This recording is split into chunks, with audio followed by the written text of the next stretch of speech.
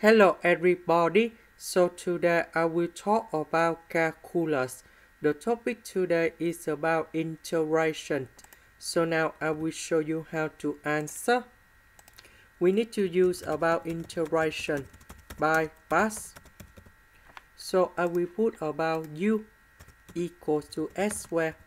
So if I do first derivative for the both sides, we have the u equal to 2s ds.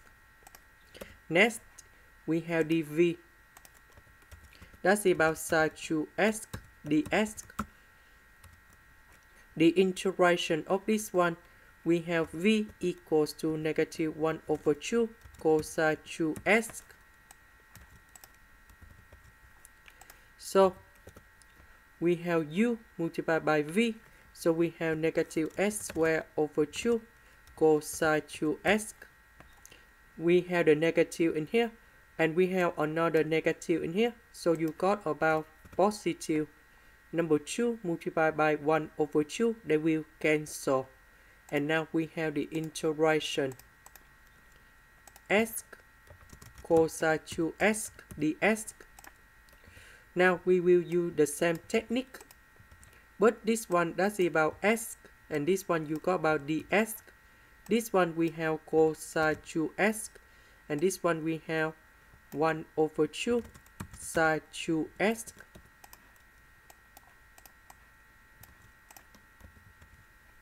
The integration of this one, we will have about u multiplied by v minus the u multiplied by v. So we have 1 over 2, and we have the integration sine 2x ds.